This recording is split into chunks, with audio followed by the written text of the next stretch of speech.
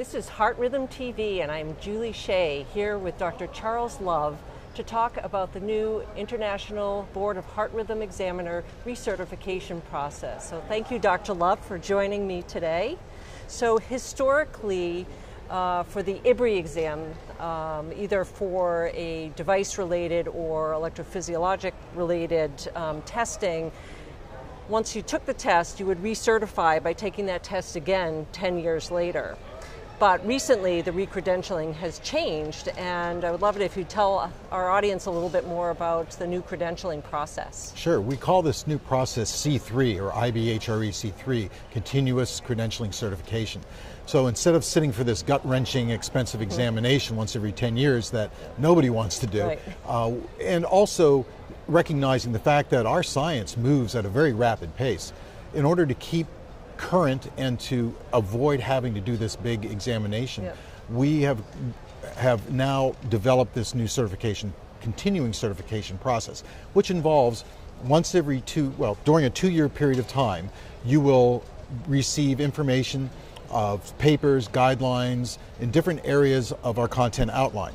And you will need to answer in an open book fashion online questions regarding the information that you've read. And once you answer a certain number of questions correctly during that 2-year period of time, you now retain your certification until the next 2-year cycle begins. Okay. And so it's a rolling 2-year cycle, and you never have to sit for that big examination again. Great. Great. Is there a cost involved? Of course, yeah. It costs us money to deliver that product, and of course we pass that on.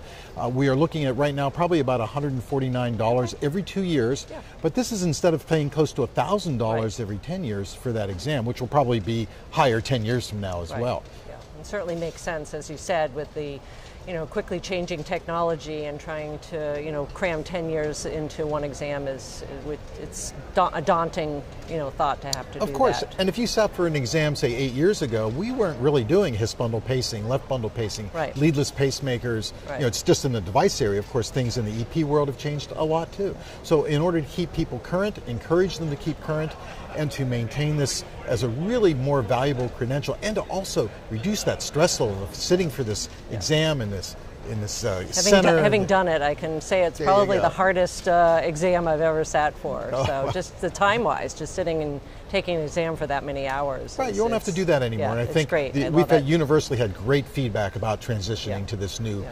credentialing platform. And when is this scheduled to start? Like, when can people...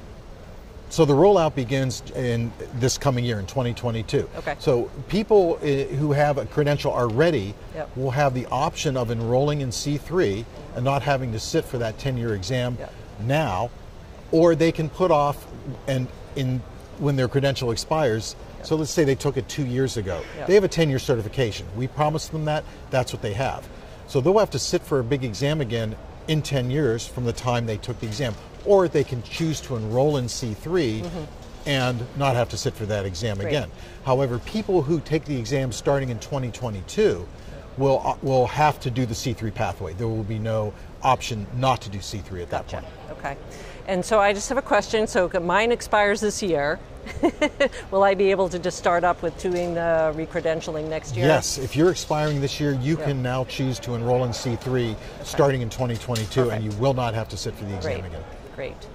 And so I've also heard that there's another new exam for remote monitoring. Can you tell me a little bit about that? Sure. Remote monitoring is kind of the Wild West right now. If you think about it, there's people out there reviewing tracings, reviewing interrogations, and we don't know who these people are. We don't know what kind of credentialing they have, if any. So, of course, the Ccds Credential, the Certified Cardiac Device Specialist, is a very high credential. But that includes lots of things about what goes on in the operating room, what goes on in terms of programming. And of course, if you have that credential, you are certainly capable of doing remote monitoring. But what this credential is aimed at is somebody who is not doing those things, but is just doing remote monitoring, taking information off of these different websites, interpreting it as to normal, abnormal, needs to be triaged at a higher level, or things are okay. And so this is going to be something that we are introducing this year as the CDRMS credential. If you already have the CCDS credential, please don't enroll to take the CDRMS. The CCDS is a higher credential, so to speak, or a different credential.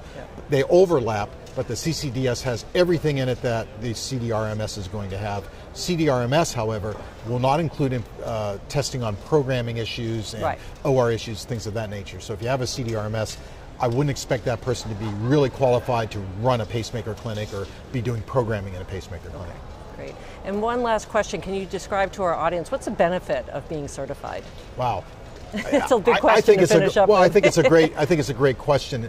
When I see somebody who comes up to me, or I go to a lab and they have that credential, somebody coming in running a mapping system, for example, or a rep coming in to help out doing a case or helping in the clinic, and they have a CCDS or a CEPS credential, I know that person has at least that minimal level of knowledge, knows what they're talking about, understands devices, understands arrhythmias, understands electrophysiology. Otherwise, I don't know really what kind of training, what kind of information they can bring to bear.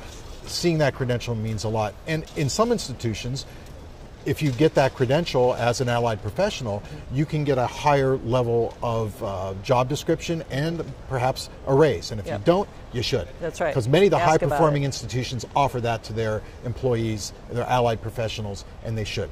Great. Well, Dr. Love, thank you so much for providing this great overview on the certifications exam for both the device, EP, and remote monitoring. This is Heart Rhythm TV. Julie Shea, thank you.